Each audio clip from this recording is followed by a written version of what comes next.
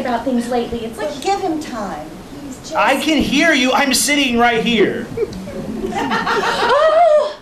This is the part that gets me. The clergy doing the whole ashes to ashes, dust to dust thing. Oh, it's so theatrical. Oh, look, that man crying. Oh, he's so heartbroken. Although I don't remember what it was like to have a heartbeat, I'll never forget the subtle emotionality of someone from the before time, how they could say goodbye. You've been here so long, it's wonderful you remember it all. Oh, before you and he arrived, I never noticed anything. But now I cherish what I can and do remember. Though sometimes, well, just sometimes, I wish I remembered how I died. I remember so many bits and pieces, but it gets snatched away like a leaf on a breeze. How about you? I told you, I have nothing more to say to the lot of you. Not even to tell us what you remember. I don't remember.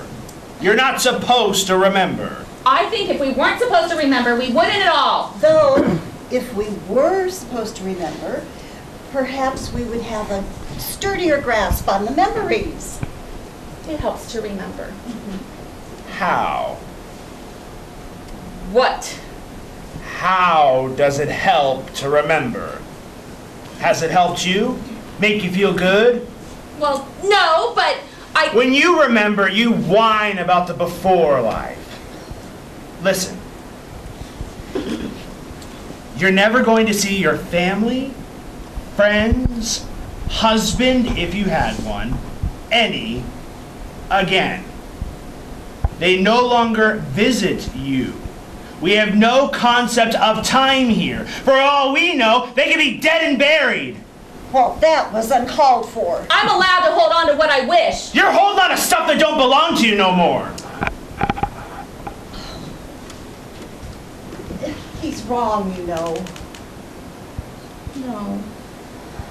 No, there's a reason I don't really remember. Could be making it all up. Well, what matters is that they're your memories, real or otherwise. Oh, look, they're dropping flowers! Oh, I wonder if they did that for me. We have a lot in common, you and I.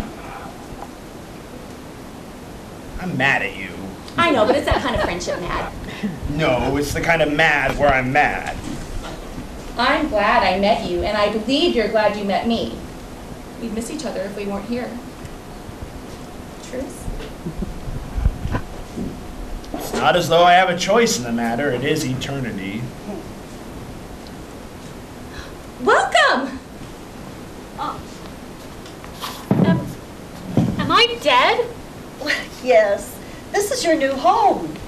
We don't get out at all, but we do have each other for entertainment purposes. What was your name? You know, I don't recall. Oh, wow, you let go faster than I did. It took me ages. It's okay you don't remember. I had a family, a boyfriend. I worked at a job I loved. And you're saying it's gone? Yeah.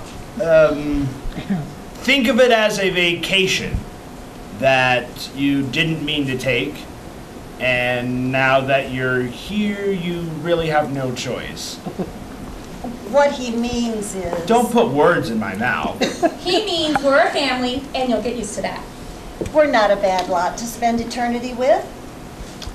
Listen, sweetheart, count yourself lucky.